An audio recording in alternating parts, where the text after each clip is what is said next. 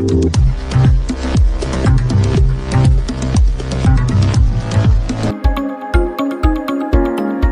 to Let It Simple. இதுவரைக்கும் நம்ம சேனலை சப்ஸ்கிரைப் பண்ணாமல் இருந்தீங்க சப்ஸ்கிரைப் பண்ணுங்கள், மறக்காமல் பக்கத்தில் இருக்க பெல் ஐக்கானை கிளிக் பண்ணுங்கள் so that you will receive a notification as and when I upload videos. பேசிக்காக நம்ம பார்த்த கேபிட்டல் கெயினோட இன்ட்ரடக்ஷன் அண்ட் அதோட ஃபார்மேட் ஏதாவது பார்க்காம இருந்தீங்க அப்படின்னா கீழே இருக்க டிஸ்கிரிப்ஷன் பாக்ஸில் கொடுத்துருக்கேன், you can watch that video. So far we have seen what is capital asset and what is the format for preparing and computing taxable capital gain. So in this video we will be applying the theoretical information into the practical problems. Here is the 5 steps in solving capital gain problems. Whenever question பார்த்த உடனே இந்த 5 steps உங்களோட மைண்ட்க்கு வந்துடணும். question கொடுத்தோன்னா நம்ம year of purchase பார்க்கணும், year of sale பார்க்கணும், and then என்ன டைப் ஆஃப் அசெட்னு பார்க்கணும். ஒன்ஸ் நம்ம அதெல்லாம் பார்த்தோன்னே so we can come to know either that is long term or short term capital asset. அது தெரிஞ்சோன்னா நம்ம இன்வெஸ்ட்மெண்ட்ஸ் இருக்கான்னு பார்க்கணும். இன்வெஸ்ட்மெண்ட்ஸ் இருந்துச்சுன்னா என்ன செக்ஷன் ஐடென்டிஃபை பண்ணிவிட்டு சம் போட்டால் ஈஸியாக நமக்கு ப்ராப்ளம் சால்வ் பண்ண முடியும். So let's see the first problem. Mr. Guna purchases shares in A Limited unlisted கொடுத்துருக்காங்க. So unlisted shares purchase பண்ணுறாங்க for rupees 30,000 on 1st May 2018. So date of purchases 1st May 2018. He sold that shares for rupees 80,000 and also incurred rupees 5,000 for brokerage on 5th October 2018. So date of purchase இருக்கு and also we have date of sale. So with these two information we will be able to compute taxable capital gain and type of asset பார்க்கணும் unlisted shares. So எப்பயுமே ஒரு problem solve பண்ணுறதுக்கு முன்னாடி we should note 3 points. First date of purchase and date of sale and then type of asset. So with these 3 informations we will be able to know the type of an asset, that is short term or long term capital asset. So இப்படி நம்ம identify பண்ணாலே solution நமக்கு பாதி கிடைச்சிடும். Next வந்து அந்த application மட்டும்தான் நம்ம பண்ண போகிறோம். Computation of taxable capital gain of Mr. Guna for the assessment year 2019-2020. First எடுத்தோன்னே இதே மாதிரி நம்ம சம் ஸ்டார்ட் பண்ணுறதுக்கு முன்னாடி என்ன டைப் ஆஃப் அசெட்னு போட்டால் it will be easy for you to compute further. Sale consideration எவ்வளவு? 80,000. Yes, he incurred rupees 5,000 for brokerage. Less பண்ணோம்னா we will be arriving at net sale consideration rupees 75,000. இதிலிருந்து அவர் acquire பண்ண cost எவ்வளோ?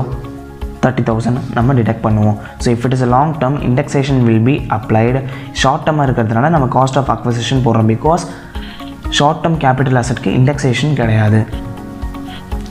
So 75,000 minus 30,000, remaining will be 45,000. This will be the taxable short term capital gain.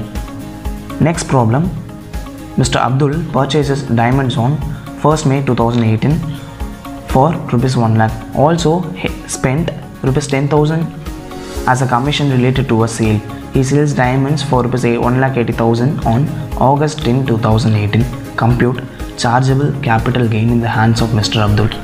Mr. Abdul என்ற person 1/5/2018 அப்போ diamonds purchase பண்ணுறாங்க for rupees 1 lakh and he sells such diamonds on August 10, 2018 for rupees 1,80,000 along with commission at rupees 10,000. சரிங்களா, 10,000 commission பே பண்ணுறாங்க சேலுக்காக.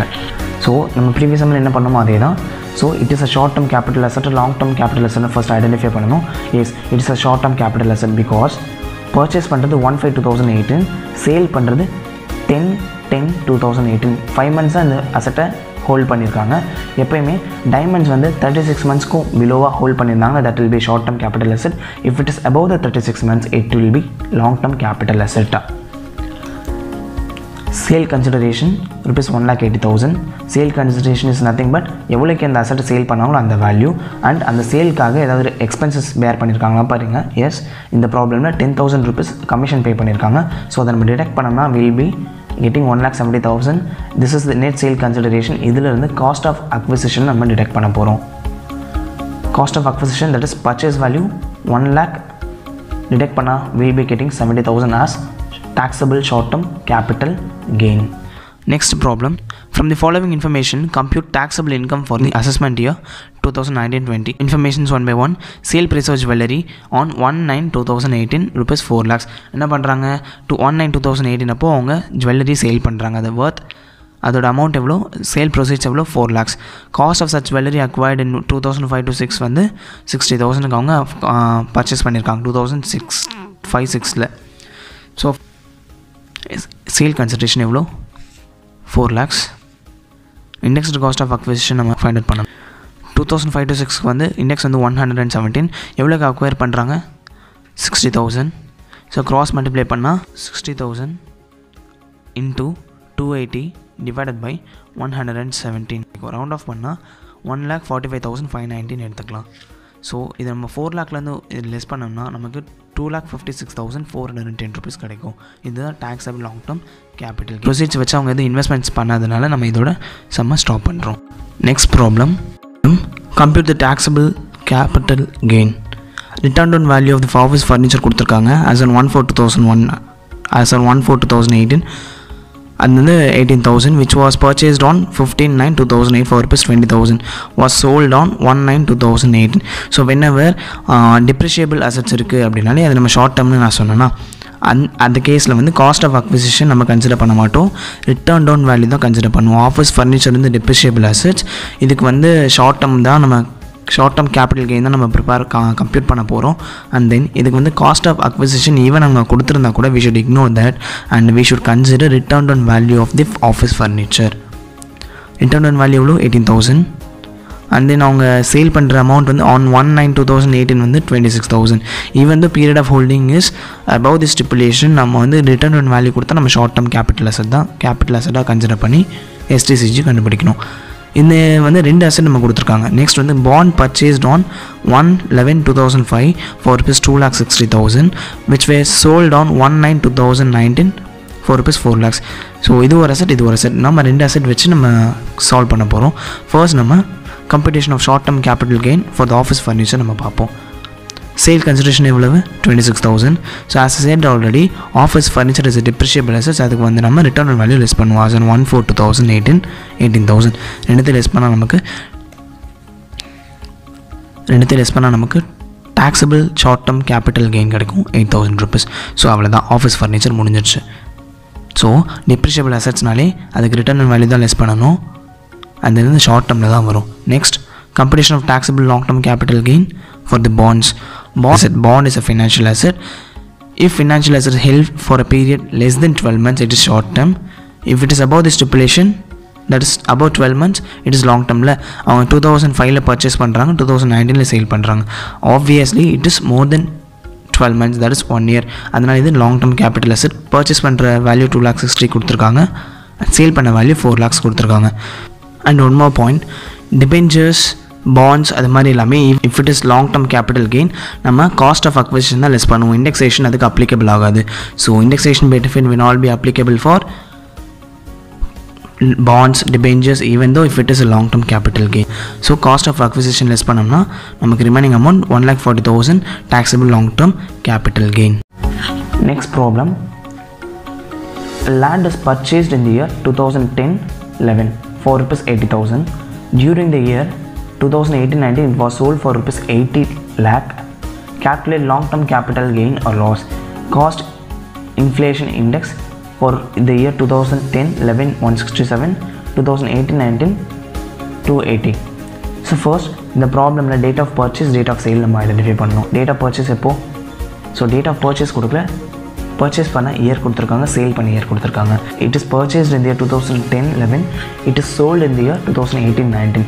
அது என்ன type of asset? இது land. So லேண்டோட stipulation என்ன? It is an immovable property.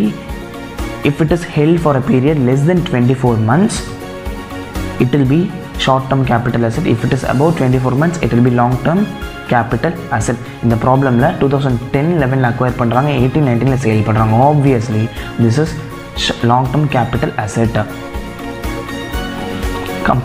Long term capital asset அப்போ நம்ம என்ன பண்ணுவோம்? காஸ்ட் ஆஃப் அக்விசிஷனை இண்டெக்ஸேஷன் பண்ணி நம்ம டிடக்ட் பண்ணுவோம் சேல் கன்சிடரேஷனில்.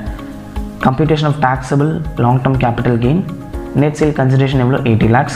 அந்த சேல் எக்ஸ்பென்சஸ் எதுவும் இல்லாதனால this will be net sale consideration less indexed cost of acquisition. So cost of acquisition index பண்ண போகிறோம். Assessment year 19-20. ஸோ நம்மளோட ப்ரீவியஸ் இயர் 2018-19க்கு காஸ்ட் வந்து 280. ஸோ அதோட ப்ரெசென்ட் வேல்யூ என்னென்னு தெரியாது. So 2010-11 cost 167க்கு 80,000னா then what for 280. If you cross multiply will be arriving at 1,34,132. 280 divided by 167 into 80,000. So we are getting 1,34,132. 132 rupees. So this will be the indexed cost of acquisition. This will be deducted from the net sale consideration to get taxable long term capital gain. இந்த ப்ராப்ளமில் improvement பற்றின எந்த இன்ஃபர்மேஷனும் கொடுக்கல. If it is given இதே மாதிரி indexed cost of இம்ப்ரூவ்மெண்ட்னு சொல்லிட்டு year cost index போடுவோம். எந்த இயரில் அவங்க இம்ப்ரூவ்மெண்ட் மேட் பண்ணியிருக்காங்க அந்த இயர் அண்ட் அந்த இயரோட காஸ்ட் இன்ஃப்ளேட்டட் இண்டெக்ஸ் அண்ட் எவ்வளோ அமௌண்ட் வந்து ஸ்பெண்ட் பண்ணி அவங்க இம்ப்ரூவ்மெண்ட் பண்ணியிருக்காங்களோ அந்த அமௌண்ட் அண்ட் தென் 2018-19 காஸ்ட் 280. இதே மாதிரி தான் நம்ம காஸ்ட் ஆஃப் இம்ப்ரூவ்மெண்ட்டுக்கும் இண்டெக்ஸேஷன் போடுவோம். Next problem. Mr. Kugan is the owner of house property which is acquired in the year June 19, 2006. Year of purchase 2006 for rupees 90,000. Cost of acquisition. He sold it for rupees 60 lakh and 10,000 on 15th May 2018 and incurred on expenditure of rupees 10,000. என்ன சொல்கிறாங்க, mister Guhan வந்து ஒரு house ப்ராப்பர்ட்டியோடைய owner. அந்த house property எப்போ acquire பண்ணாங்கன்னா June 2006 90,000 rupeesக்கு acquire பண்ணியிருக்காங்க. அந்த அசட்டை 15th May 2018 அப்போது 60 lakh and 10,000க்கு சேல் பண்ணுறாங்க. அலாங் வித் ப்ரோக்கரேஜ் 10,000 பே பண்ணுறாங்க. சரிங்களா? So sale consideration 60 lakh 10,000, expenses on sale rupees 10,000, cost of acquisition will be 90,000. So this is the basic information. இதில் அரைவ் பண்ணிவிட்டு அந்த வந்த அமௌண்ட் என்ன பண்ணியிருக்காங்க, he bought a residential house property on 15th January 2019 for a some of rupees 2,50,000. ஓகேங்களா? இது வரைக்கும் நமக்கு பேசிக் இன்ஃபர்மேஷன் கிடச்சிருச்சு. ஃபர்ஸ்ட் அங்கே அசட் அக்வயர் பண்ணுறாங்க அண்ட் சேல் பண்ணுறாங்க. வரக்கூடியது long term capital gain. So என்ன பண்ணுறாங்க, அப்படி வந்த கேபிட்டல் கெயினை அகெயின் அவங்க ஹவுஸ் ப்ராப்பர்ட்டியில் இன்வெஸ்ட் பண்ணுறாங்க on January 2019 for some of rupees 2,50,000. Again அவங்க நியூ ஹவுஸ் ப்ராப்பர்ட்டி பர்ச்சேஸ் பண்ணுறாங்க worth rupees 2,50,000. சரிங்களா? ஸோ இது ஃபஸ்ட்டு நம்ம இதோட கொஸ்டின் ஸ்டாப் பண்ணிவிட்டு நம்ம சம் ப்ரிப்பேர் பண்ணலாம். அதுக்கப்புறம் ஃபர்தர் இன்ஃபர்மேஷன்ஸ் படித்தா you will be able to make identification. First sale consideration, first asset sale பண்ணி 60 lakh and 10,000. Sale consideration 60 lakh and 10,000. Expenses on sale that is brokerage 10,000 பே பண்ணியிருக்காங்க சேலுக்காக. நம்ம detect பண்ணோம்னா we will be getting 60 lakhs, that is net sale consideration. Since it is a long term capital asset, we will be deducting indexed cost of acquisition. Indexed cost of acquisition எப்படின்னு நம்ம last ப்ராப்ளம்ல பார்த்தோம். Year index cost எந்த இயரில் acquire பண்ணியிருக்காங்க அசட்டை, 2006 ஜூனில் acquire பண்ணியிருக்காங்க. 2006 to 7 index வந்து 122. 2006 to 7க்கு 122, 2018-19க்கு 280 அவங்களே கொஸ்டினில் கொடுத்துருக்காங்க. Cost of acquisition 90,000 rupees. So நம்ம 280 into 90,000 divided by 122 போட்டோம்னா we'll be getting 2,06,557. 280 divided by 122 into 90,000. As I said, 2,06,557 rupees கிடைச்சிருக்கு. ஸோ 60 lakhல இருந்து cost indexed cost of அக்விசிஷனை detect பண்ணால் will be getting long term capital gain. என்ன பண்ணுறாங்க next, என்ன சொல்கிறாங்க ஃபர்தராக, residential house property on 15th January for some of rupees 2,50,000. So வந்த amount வச்சு என்ன பண்ணுறாங்க, அவங்க அகைன் ஒரு ஹவுஸ் ப்ராப்பர்ட்டி பர்ச்சேஸ் பண்ணுறாங்க. ஸோ ஹவுஸ் ப்ராப்பர்ட்டியை சேல் பண்ணி ஹவுஸ் ப்ராப்பர்ட்டி வாங்குறாங்க அப்படின்னா அந்த கேஸில் exemption under section 54 will be applied. So we have seen in the format. யாராவது previous video that is preparation format of capital gain video பார்க்காம இருந்தீங்கன்னா பார்த்துட்டு வாங்க, லிங்க் இந்த description. Exemption under section 54, transfer of residential house property, ஒரு house property transfer பண்ணி இன்னொரு house ப்ராப்பர்ட்டியில் invest பண்ணுறாங்கன்னா that is exemption under section 54. Amount of exemption எப்படி நம்ம கால்குலேட் பண்ணுவோம், long term capital gain that is 57,93,443 rupees R actual investment. Actually எவ்வளோ கொடுத்து இந்த அசட் பர்ச்சேஸ் பண்ணியிருக்காங்க, 2,50,000 rupees. 50,000 rupees actual investment. So whichever is least 2,50,000. So long term capital gain la 2,50,000 direct பண்ணோம்னா we will be getting 55,43,443 rupees. remaining question படிக்கலாம். And sold this house on 15th March 2019. எப்போ இந்த asset purchase பண்ணுறாங்க, 15th January 2019 asset purchase பண்ணுறாங்க. within 2 months என்ன பண்ணுறாங்க, again அந்த house sold பண்ணுறாங்க. So this is a condition as we seen already while describing the format. ஒரு asset purchase பண்ணி புதுசாக நியூலி அக்வைர்ட் அசட் இருக்கும்போதே அது within a period of 3 years அவங்க சேல் பண்ணாங்கன்னா this will become a short term capital asset. So already நம்ம exemption எவ்வளோ கொடுத்துருக்கோம், இப்போ இந்த பர்ச்சேஸ் பண்ண அசட்டுக்கு தான் 2,50,000 rupees நம்ம எக்ஸம்ஷன் கொடுத்துருக்கோம். ஸோ புதுசாக அக்வயர் பண்ணுறாங்க அசட், இப்போது இதையும் சேல் பண்ணிவிட்டு நியூ அசட் பர்ச்சேஸ் பண்ணுறாங்க அப்படின்னா இந்த சிச்சுவேஷனில் 2,50,000 நம்ம ரிவோக் பண்ணிடுவோம். That is withdrawal of exemption சொல்லுவாங்க. So let's see how to prepare short term capital gain for this situation பண்ணுறோம். house property which is sold on 15th March 2009. 3 lakh வந்து sale பண்ணுறாங்க. expenses on sale is rupees 3000. 3 lakh brokerage as an expenses of sale. So ரெண்டுத்தையும் less பண்ணால் will be getting 2,97,000. இல்லை since it is a short term capital asset நம்ம cost of acquisition less பண்ணுவோம் 2,50,000. So யூஸ்வலாக நம்ம short term capital gain எப்படி prepare பண்ணுவோம் அதே மாதிரி தான் பண்ணிகிட்ருக்கோம். பட் இப்போது ஒரு அசட்டை பர்ச்சேஸ் பண்ணி ஆல்ரெடி வந்த கேபிட்டல் கெயினில் என்ன பண்ணியிருக்காங்க, இன்வெஸ்ட்மெண்ட் நியூலி அக்வைர்ட் அசட்டை வித்தின் 3 இயர்ஸ்க்குள்ளே அவங்க சேல் பண்ணதுனால இங்கே விட்ரால் ஆஃப் எக்ஸம்ஷன் சொல்லி ஆல்ரெடி நம்ம கிளைம் பண்ண எக்ஸம்ஷன் அண்டர் செக்ஷன் 54 இங்கே நம்ம திரும்பி நம்ம கேன்சல் பண்ணிடுவோம். ஸோ காஸ்ட் ஆஃப் அக்விசிஷனில் ஆல்ரெடி கொடுத்த எக்ஸம்ஷன் எவ்வளோ 2,50,000 ரெண்டுத்தையும் நம்ம கேன்சல் பண்ணால் it will become 0. That is cost of acquisition and withdrawal of exemption ரெண்டுத்தையும் நம்ம மைனஸ் பண்ணால் 0 ஆகிடும். ஸோ என்டையராக எவ்வளோக்கு அவங்க சேல் பண்ணுறாங்களோ that will be taxable. So புரியுதா, ஒரு அசட் வந்து சேல் பண்ணுறாங்க, அதுலேருந்து வரக்கூடிய அமௌண்ட் வச்சு நியூ ஒரு இன்வெஸ்ட்மெண்ட் பண்ணுறாங்க. இன்வெஸ்ட்மெண்ட் பண்ணி வந்த அசட்டை 3 இயர்ஸ்க்கு அவங்க வந்து ட்ரான்ஸ்ஃபர் பண்ணக்கூடாது. அப்படி ட்ரான்ஸ்ஃபர் பண்ணாலும் it will become short term capital gain.